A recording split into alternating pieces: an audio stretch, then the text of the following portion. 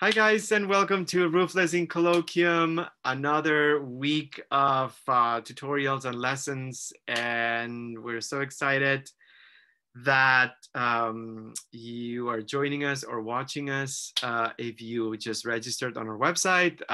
Today we're going to talk about yellow paint. We used yellow this past Friday on our webinar where we painted the container, the plastic yellow container. We used yellow when we did the study at the site this weekend. And so as promised, we went to the store, we got some more extra yellow, and we also got to talk with someone at the store. We went to Blake on Beverly, and there are a couple of employees there. I mean, they're artists and they're amazing, and they have been there for a very long time, and we have established good friendships with them. One of them, her name is Sandra, and if you go to Blake on Beverly and Sandra is there, just tell her hello and that you are part of Roofless Painters, because she knows about us and she's amazing. She has great knowledge. So I just stood in front of the oil painting wall and then kind of like reading all the colors, and I have a little bit of an idea, but she happened to be there and she gave me invaluable information. So I'm going to switch. Hi, Jen. How are you? Blake Beverly on Beverly. And let's do this. We got Let's do it. 4, 5, 6, 7 freaking yellows. Okay. I'm going to start with the 3 cadmiums right here. We're going to categorize them by heavy metal. And then we brought alternatives. We want to talk about toxicity. We want to talk about transparency, why yellow is such a particular color to work with. But these are the 3 cadmium yellows from Gamblin: cadmium yellow light, cadmium yellow medium, cadmium yellow deep. The difference between the 3 of them, it's the temperature, the warmth. We talked during the webinar that it's better to have something without warm and warm it up than to have a yellow that's in between. We mentioned that when we had no idea about yellows and we were in front of that shelf, we just picked this one because we thought, okay, well, this medium Goldilocks style, not too cold, not too warm, so that's gonna be it. And now we learn and we realize that it's better to have a light yellow, and you can always change it to warmer. It's not going to be the same, but it's, if you have to choose between those 3, choose the lighter. There's a cadmium lemon yellow that it's gorgeous. There's a cadmium chartreuse that's gorgeous, but we just limited our budget and we got like 2.5 of sorts. So this one right here, it's a new color that we got, and we are excited about this, but we're going to explain exactly why, the pros and the cons. Hansa Yellow Light. Hansa Yellow, it's a very popular color, I would say, among the purists. And some people rave about this color. We listen to painters saying that it's their favorite yellow. And we're going to explain exactly how this works. They have Hansa Yellow Light, Hansa Yellow Medium, Hansa Yellow Deep. So same range, but it's not cadmium base. So then we just changed the part of the aisle, and we got the cadmium-free Utrecht. So there's this brand. Blake owns this brand, by the way. It's cheaper than Gamblin. And they were the first ones who created a cadmium-free yellow cadmium series. So we put Utrecht cadmium-free lemon yellow. So this, it's similar to the cadmium yellow light, but it should be a little bit lighter. Then we brought Naples yellow right here. So this is yellow that it's cadmium-free. Yes, it's cadmium-free. It has titanium base, and yeah, it has an oxide. So this is not toxic. This is not toxic. The Hansa Yellow is not toxic. So talking with Sandra, she told us that a lot of people that are concerned with cadmium, which is a toxic metal, they choose Hansa yellow instead, or they go to the Utrecht brand and they use cadmium-free yellow. So yeah, this one is Naples yellow. And then we just went to the potato shelf of yellows, I guess, or oil. So there's this brand, Williamsburg. It's made in US also, from Brooklyn, and from Brooklyn, right? Yes. And it's handmade, it's very expensive, high pigmentation. We don't own any Williamsburg in our set because they're very expensive. But she just pointed, Sandra said, you know what? I like this color a lot. It's called Bismuth Vanadase Yellow. Let me see. I'm not going to put it in the chat, but because when we record this, it's not going to be available. But anyhow, bismuth, it's a material, an organic material. The bismuth stone is gorgeous. And I wonder, it's the bismuth stone is the product that they take when they make Pepto-Bismol. So there's bismuth in that pink syrup that comes from that rock. I didn't know that the rock is gorgeous. It's just like has a lot of colors and it's beautiful. I didn't know there was a bismuth that, or maybe there's a bismuth that is yellow, or maybe they just get the yellow pigment out of the bismuth. That we don't know. But yeah, bismuth vanadase yellow. This was $33. And it was a tube that it was 37 milliliters or 1.2 ounces. So we did not purchase this color. We almost did because we thought it's expensive and it's behind glass, so it must be good. We're so happy we didn't get it because this doesn't look like that spectacular, to be honest with you. All right, we have the three primary neutrals: titanium white, Portland gray medium, chromatic black. That's it. I think we're going to make the switch this week. Chromatic black is going to be our black because it's so good. The first thing that I'm going to do really quickly is play with the transparency, because I want you to, we want to show you how the cadmium is the ingredient in the color that makes the color opaque. It's the cadmium. So, and this one was Utrecht cadmium free. And actually this one has bismuth also. So we got one for $8, which has bismuth. And then this one has was $33. So yeah, definitely not. So you can see already that this Hansa yellow light and this cadmium yellow light, there's much more opacity with this yellow. What's the problem with yellow? Yellow is a very pale color. It's the most difficult color to paint with. Why? Because when you apply it on a surface that is wet, it very quickly, it picks up some of the pigment underneath, and then it kind of like churns that yellow into something else. It's very, very easy to make yellow paint look like green just because there's paint or pigment underneath. But if you have cadmium in it, the opacity is much stronger, and then you can make really, really solid opaque yellows on top of any surface. It's easier. Hansa yellow, not toxic, non-toxic, cadmium free, but it has more transparency. So that's the advantage and the disadvantage. Luckily, there's this Utrecht brand, and I don't know how long, because Gamblin already changed the tubes, and this has been with us for a very long time. But I can tell you that when we finish this yellow, we're just gonna phase out the cadmium slowly.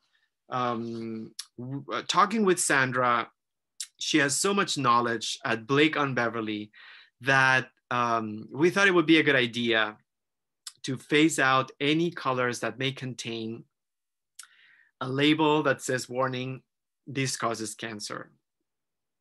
And cadmiums are one of those. So anyhow, we take care. We use gloves sometimes, but I feel like it would be a good idea to make an effort to go towards the least toxic option. So there you have it. Okay, I'm just gonna bring white, and I'm gonna do a little, oops, maybe I should do the cadmium yellow transparency on the cadmium yellow medium, transparency on the cadmium yellow deep. This is a gorgeous color. This is the color of the new era of yellows, turmeric. I don't know how many names, but we saw this article and everyone all of a sudden is thinking of this color right here. And light yellow ochre, transparency on Naples yellow, which has titanium white. So this is also very opaque color. Great for flesh tones, for example. And the transparency on this bismuth vanadase yellow. So yeah, it's not, it doesn't really makes us gasp, if you ask me. I'm gonna bring some titanium white and let's do a tint with the cadmium yellow medium. I'm gonna do a tint with the cadmium yellow deep. And you'll notice that there's a difference of intensity of temperature. So yeah, this is a very, there's a reason why we chose this. We still feel like this is a pretty good color, but when we finished that tube, we went immediately to cadmium yellow light. It's the yellow that we tend to put first, but as we noticed when we did the studies, it's not the only yellow. We used a lot of these other cadmiums and they work really well. So I'm gonna do a tint with the Hansa yellow light. And the reason why I wanna do this, because we wanna put it to a test. Can the Hansa yellow tint have a similar opacity as the cadmium yellow? Will it work as an alternative to the cadmium yellow? Because that's one of the reasons why people use it, one of the main reasons, because it's cadmium free. So, and I think, you know, there's more intensity with a cadmium yellow, but there's no reason why this shouldn't be a good alternative. So comparison between these two, the cadmium yellow light and the Hansa yellow light, without any tints, there's more transparency here. This is a very challenging color to paint with. I can tell you right now, this transparency doesn't bode very well when you apply this color over a surface that has already color. It's just gonna create a tarnished green effect. So bringing some white can improve that. We can get that close to cadmium yellow. So it could be a good alternative. But we feel like after doing this, the best possible alternative, and I think we had this color before, right, Jen? I think we had the Utrecht yellows before. Yeah, I think we have. Did we run out of them? I think they might be in our emergency kit. We kind of check it out. We went brand loyal with Gamblin. I'm gonna check it out because I know that Gamblin has a statement on the website saying that the toxicity is very relative or something like that. I don't know. I know that we had them. We bought a couple, or maybe the three. The cadmiums are orange, yellow, and red. Those are the most popular. So I think, anyhow, Utrecht tint, amazing. It has great pigmentation and it has great coverage. So, and this is, by the way, not even yellow light. Is lemon yellow. So it's supposed to be a little bit lighter than this one, pigmentation wise. So this is a winner in price. It's a winner in less toxicity or no toxicity because there's no warning label on this one. Because when the tubes changed, they started to put more visible and additional warning labels. I think this one right here has a single warning label. But then I checked the new tubes and they have 3 instead of 1. So anyhow, so yeah, price, coverage, no toxicity. This is the way to go. Utrecht, yes. If you prefer to stay within the same Gamblin, we would kind of like have to jump to the Hansa Yellow series, but just be aware that the transparency may be an issue. You'll have to make tints. I'm gonna do a quick, yeah, let me just do a tint with the Naples Yellow. Great for highlights on flesh tones. And I'm gonna do a tint. I don't even know why I'm doing a tint with the bismuth, because it's pretty light. Another thing that I noticed when Sandra was explaining the colors is that she had a much more appreciation with single pigment paint. Paint that has a single source of pigment rather than pigment that it's blended by 2 or 3 or more than one pigment. So it seems like she put an emphasis on single pigmentation as a core or a principal paint to have, rather than just use additional or acquire other pigments that combine plus one pigments to create a new color. So I'm gonna do, I have time, we have 10 minutes. So I'm just gonna do a quick tone with gray.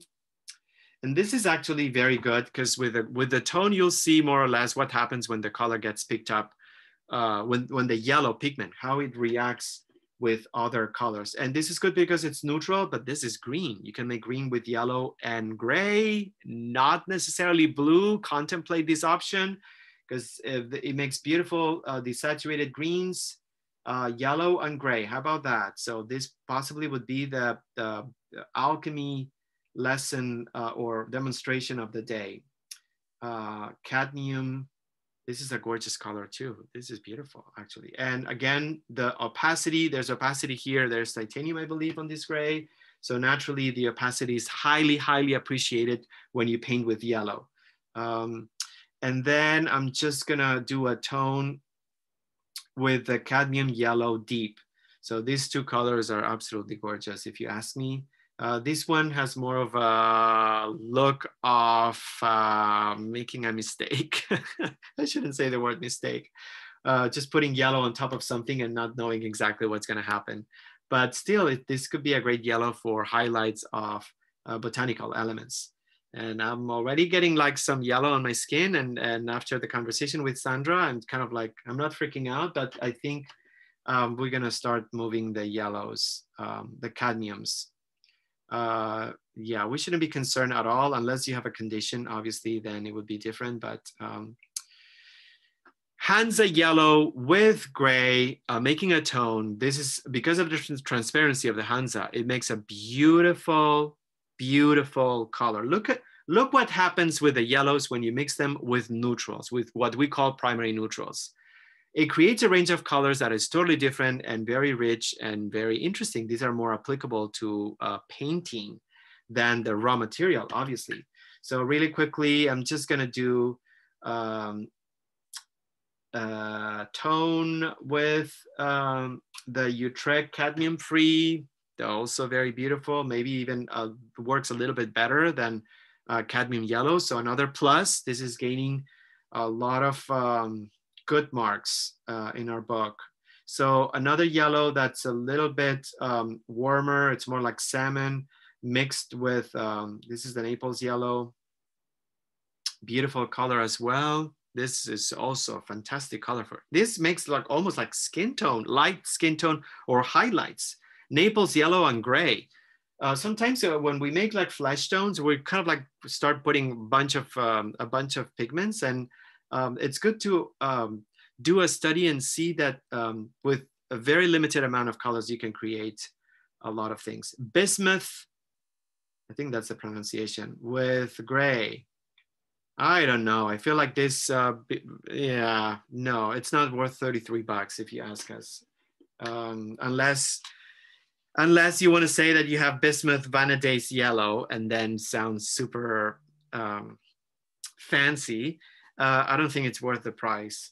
And finally, we're gonna do a shade with a chromatic black. Let me see if we can get this right. Light color first, a tiny bit of this is why the chromatic black is such a great black, because it doesn't overpower the mixture immediately. I was able to make this color without risking too much, because chromatic black is very transparent. So because of that transparency, it's safer when you mix it with other colors, and it doesn't reduce the pigmentation. This is a perfect example why chromatic black is such a great black to have. Talk about chartreuse green. You can make green with yellow and black. You know, we have experienced this before. Even when we were outside on Sunday, we talked about it and how you can make green with yellow and black. I'm gonna do a tint with cadmium yellow medium and a tiny bit of the chromatic black. And boom, you get also a very, I don't know what color this would be. We didn't do the experiment with the color cards, but I'm gonna do it with cadmium yellow deep and chromatic black. And we can have a comparison. This is a beautiful color as well. The most chromatic or the higher pigmentation, I would say, is obviously the medium yellow. So three fantastic shades. You can paint trees with this. There's a beautiful painting of an artist who painted a lemon tree, and she used different shades of yellow, and she only used yellows and chromatic black, and the painting is absolutely stunning. And she painted the lemons and the leaves and the grass underneath, and there's no sky on the composition. It's stunning. So Hansa yellow and chromatic black. Let's do this. There's a little bit of paint, but that's okay. A little bit of chromatic black. Again, a super safe, very good black to have, because it creates shades without sacrificing color too much. If we were to use a different kind of black, this would be a disaster probably. I don't know. We would have to use a very small amount. What did we do earlier? Hansa yellow could be a good substitute for cadmium yellow light in a non-toxic format. I feel like these two comparatively, maybe this one may have a little bit more of a warmer temperature than this one. This feels like a higher pigmentation. There's a lot of like desaturated notes here. Maybe it's the amount of chromatic black, but I don't know. This could be a good non-toxic substitute to cadmium yellow. And the last three, good timing. So always mix the light color first. When you mix something light with something dark, always the lighter first. And then some chromatic black, a wonderful black to make shades. And that's the color that we get, this beautiful green. There's a little bit of reflection, So I think the shade is not as strong as the shade that we created with the cadmium base and chromatic black. So maybe the shades with the cadmium-free yellow may not be as lustrous and pigmented. Yeah, I think that's it. That's possibly, it's a little bit weaker when it comes down to shades compared to these ones. Good to explore and isolate mixtures. So I'm gonna put more chromatic black and see if it's just a shade. No, it's not I could see there's more luminosity with this one. This is a little bit more tepid and measured. So that could be the only downside of Utrecht, but I feel like the rest of the check boxes are so good. Price, opacity, pigmentation, tint, and non-toxicity, that it's okay if it doesn't feel as lustrous when you do a shade. It's just good to have that in mind, but yeah. Naples yellow with chromatic black, always lighter first and then brings, oh, nice. This is a beautiful gray. Okay, so this makes a very, a very tarnished gray. It's a gorgeous color, actually. It's a nice way to make gray, a colorful gray, I would say, maybe for a cast shadow on linen or something like a light fabric. This could be a really great, they don't have, Gamblin doesn't have a cadmium-free line. They don't have it. So yeah. And finally, this bismuth, and I didn't have time, I don't know, Jen, but I didn't have time to find out if the bismuth, if bismuth is toxic.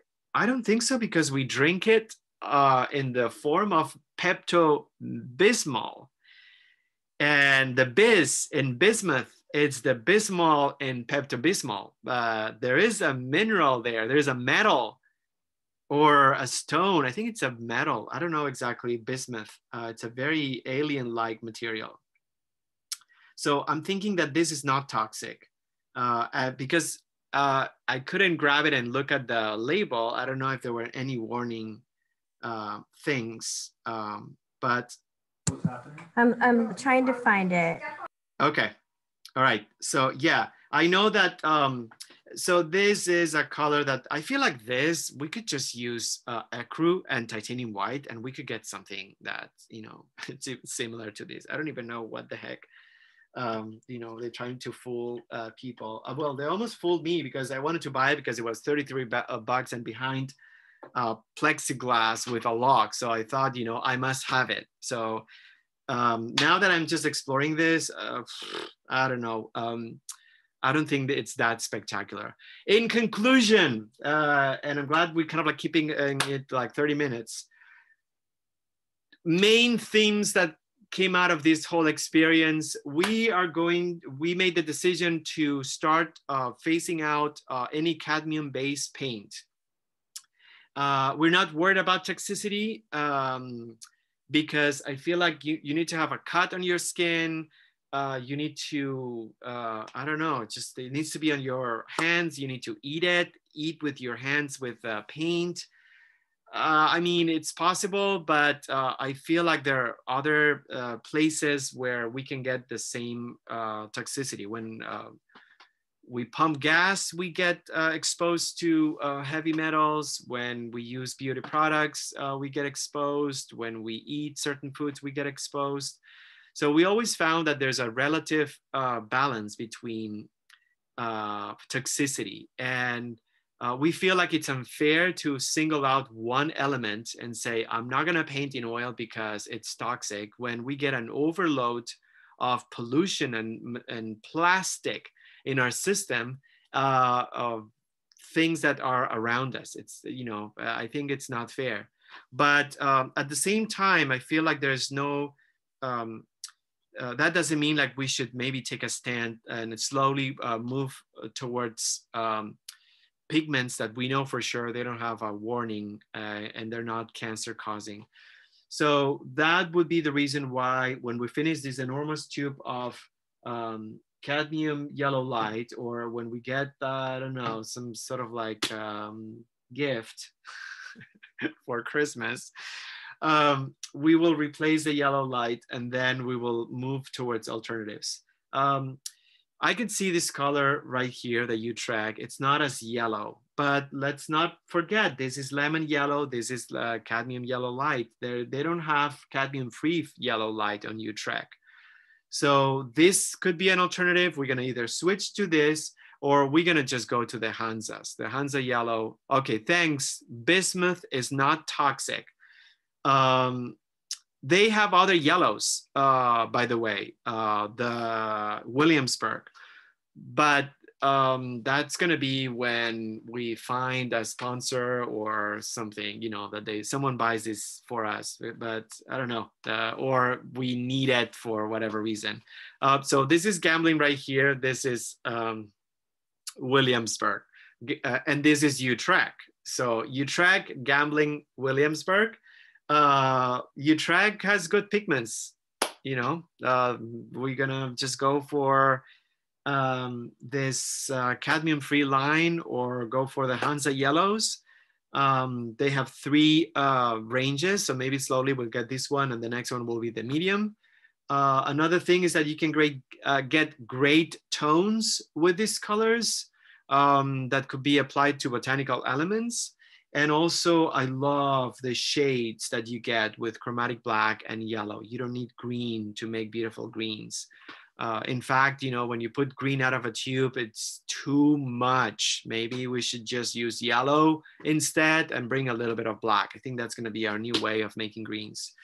We hope you enjoyed this presentation. We're going to stop the recording and then we're just going to open the microphones and have a conversation about it. And then we can just, we have a new album of images from Sunday. We're going to share with you guys, but thank you so much. Don't go anywhere. I'm going to stop the recording. And thanks for watching this. We have more tutorials on our website, so please check that out.